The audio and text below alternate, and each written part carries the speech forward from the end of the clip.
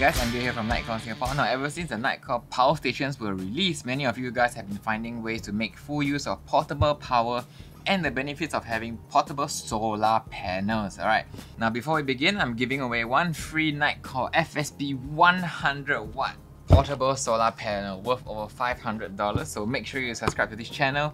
Comment below on how would you use a setup like this, right? And what would you want to power? Alright, so once we hit 600 likes, I'll reply to the winning comment directly below. So over the past months, I've seen some of the struggles that groups and individuals face when integrating their entire setup into their workflow. It could be just extending your time outdoors, from charging racing drones to powering lights on an emergency work site, to running outdoor roadshow booths for your business. So in this video, I'll show you what can and cannot be charged by these power stations, how long they can run, and how to effectively use the solar panels to make full use of the energy you collected throughout the day. Alright, and at the end, I put together an ultimate power bundle to help you save over $600 and go from zero to fully equipped to make use of portable solar power. Alright, so the number one question I get is, hey, can I charge my mini fridge slash vacuum cleaner slash water jet slash whatever device? Alright, there was one client that sent us an entire list of devices he was using at his outdoor booth and asked, how long can he run everything for? Alright, so the way it works, as long as the total draw of your device does not go above the limit of the power station, you are okay. Alright, here's an example. I have several devices charging here, a battery charger and a power bank. Right, so you can see here on the display, right, the output is currently at 24 watts. The more I plug in, the higher the draw will be. The limit for the NES500 model is actually 500 watts. So as long as this number doesn't go above 500 watts, you're fine. Alright, this is how much battery is left remaining inside, and this is how many hours the whole unit can run just charging whatever you have plugged in. So the next question is, what happens if I cross 500 watts? Alright, nothing will explode, just that some devices will lose power. So in the case of some high-end equipment like medical and measuring devices, it might damage them if you keep cutting power. So if you're gonna use those kind of devices, make sure you have enough output buffer. There's also the NES300 model here at 300 watts limit. Alright, smaller size as you can see compared to the 500. Eventually you'll see bigger models like the NES1200 or even the NES2200 model. Right, those will have a much higher limit at the expense of size and weight. Right, you can imagine the 500 is like this. The 2200 model will be much bigger with rollers and its own sort of trolley. Now the next biggest question is, okay, it can power my stuff, but how long can it last? Alright, let's say I have this Dyson fan plugged in here. So you can see here it's drawing 16 watts at level 1 speed. Alright, so as I increase the power, at level 2, level 3, you can see that the wattage draw steadily increases all the way up to level 10. Right, at max speed, the fan draws up to 75 watts. Right here you can see now it's at 60, it's hovering at around that range. Right, so this model is the NES500, so that means 500 watt hours. So just take 500 divided by 75 watts and you get 6.6. So that's around 6 hours and 36 minutes. Alright, so now you know. You can also get that number here from the display. It changes in real time, so you always know how long the unit can last with whatever you plugged in. Alright, it's as simple as that. Right, another good example, one client wanted to power his mini fridge in his SUV, right? So he always have ice cold beer ready for his road trips. Now most mini fridges draw about 70 watts. So on the NES300 model like this, just take 300 watts divided by 70 watts and you get 4.2 hours. Now then you might wonder, hey, 4 hours is not very long. But remember, mini fridges actually stop drawing power once they hit their desired temperature. So if you don't open it often, yes, it can run a lot longer. If you connect it to the NES500 model, then it runs for 7 hours. So that's more than enough for a weekend trip or camping or fishing session. You can also charge your station with the included car charger, right? This is the accessories kit. Here's how it comes in. Just pop this open. You got your power brick. And this is the car charger. Yes, the unit can technically live in your truck, van or SUV or however you want to run this setup, okay? So next question is, can I charge the power station while it is in use? Right, yes, here I've plugged it into a wall charger, right? Okay, there. So you can see the input is steadily increasing. Alright, the number at the bottom, 13, 14, it'll go all the way up. Alright, it's still climbing. Now it's at 54, 55. The output is about 7 watts.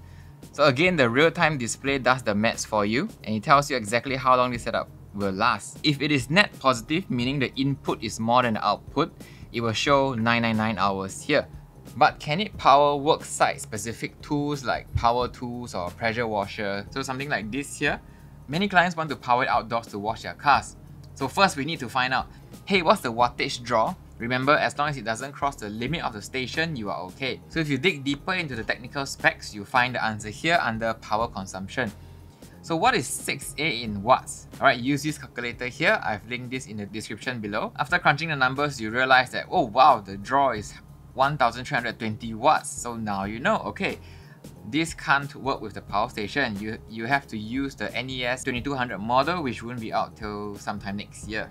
So now you know what can or cannot be used with the power station. The next part is, how do you extend the runtime of it outdoors with solar panels? Right now, solar panels have come a long way from where they were 10 years ago. The ones that are made now are far more efficient and portable than anything we've seen. There are two models of solar panels from Nitecore. One is the FSP100W and the FSP100. Here's how both of them look like. Okay, the W version and the non-W version. The W means waterproof. So here you can see the materials are different. Right, this is how a 100 watt panel looks like. This is the waterproof version. So you can see that everything is glossed and shinied out because water will just roll off of this surface. Let's fold it back down.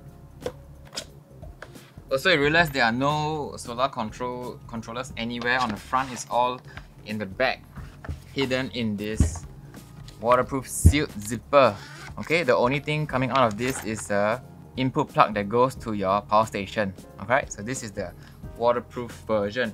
Now, waterproof doesn't mean you can leave it in the rain and it will still charge. Because if it's raining, the skies will be overcast, there will be no sunlight to convert anyways. Alright, so the waterproof rating is more to prevent water splashes from damaging the unit. If you are using it on the yard, the beach, or that sort of application when you're near water. The non-waterproof version is more nylon based, right? It also has a input straight to your power station, plus it has more USB slots here. Alright, USB out here. Alright, okay, this is the 100 watts non-waterproof version. There are a lot of these hook and loops for you to hang your panels on. Okay. What about smaller solar panels on the market like this 28 watt NWG panel that we had a giveaway recently? Right, these are great for charging small power banks like the MB10K or 20K, but it will take way too long to charge a power station.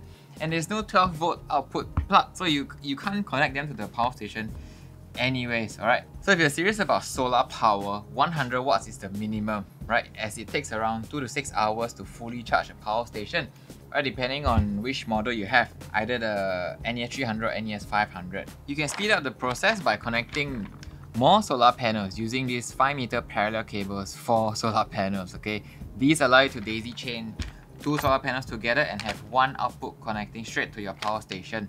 Right, each 100 watt solar panel will average around 60 to 70 watts in good weather, clear skies, direct sunlight. Alright, the max charging speed of the power station is around 160 watts. So 3 solar panels will let you hit the maximum charging speed. Now you might be wondering, wow, 3 panels is a bit of an overkill, isn't it? It's actually not, right? Especially during rainy or cloudy seasons where clear skies are limited, right? You want to make the most out of it. So if you only get 2 hours of good direct sunlight in a day, then 3 panels will let you make the most of it, or will give you better power during cloudy or sunset conditions than 1 panel would. Alright, the whole point is to reduce charging time and maximize the available sunlight. Now this pairing is okay, right? But what if I want to use the solar panel by itself? Right? Maybe my unit is fully charged and I don't want to waste the sunlight. You can use this SPM10 solar controller unit, also by Nitecore. Right, this lets you plug the 12 volt output cable from the solar panel to the solar controller, so you can tell exactly how much power the solar panel is generating. Right, there you go.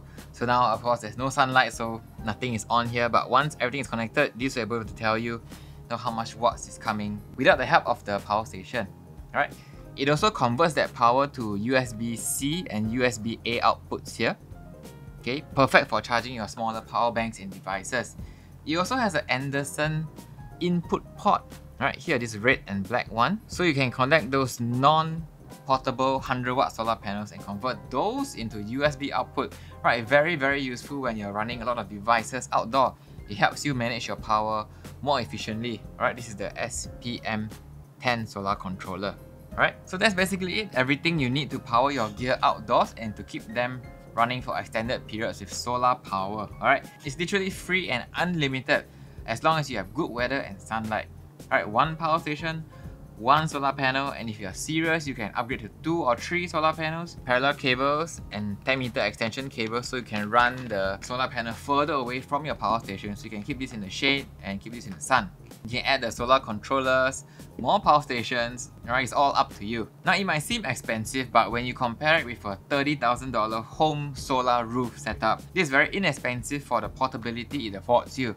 Right, so one of the military clients asked, hey, is this whole setup waterproof, right? Will it survive water crossing? No, right, you need a big waterproof bag, like the ones from Overboard, the 20 litre or 30 litre ones that fit the power station perfectly. Or you can also use Nitecore's very own waterproof bag, the WDB20, right, which also fits 1 or 2 power stations perfectly. So some of you are asking if it can be kept in a hot car. No, it can go up to 80 degrees inside a car under the hot sun. So high temperatures are the #1 killer of battery life and capacity. Alright, it drastically lowers the capacity and affects how fast it charges and discharges. The operating temperature of the station is -10 to 40 degrees, so avoid leaving it in high temperatures at all times.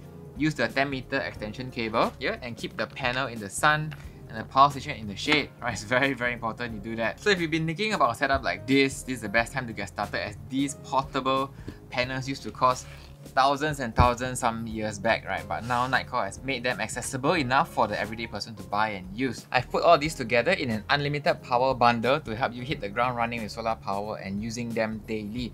Alright, all you gotta do is order the NES500 at $1,199 Singapore dollars, right? And you get the 100 watt waterproof solar panel here. Alright, with the 10-meter extension cable here. Alright. These bonuses are worth $657. You get them completely free. Alright? You can also get the whole bundle in 3 installments of $399 per month. Right? That's an insane bundle here that you cannot find anywhere else. Really, you cannot find this anywhere else. I know this is a little bit crazy. That's why I only have about 20 sets of these bundles available at nitecorelights.com. Once they're gone, we may not have them in this configuration again. Alright? So once your order is placed, we'll courier everything to your door within a couple of days. Links to order is in the description below. As usual, this comes with our Nitecore 60-day satisfaction guarantee, so there's no risk at all. Right, that's it. I'm super excited to see how you guys use your portable setup and happy to help you get started on this journey. Alright, so stay safe. I'll see you on the next video. Alright, MJ signing out.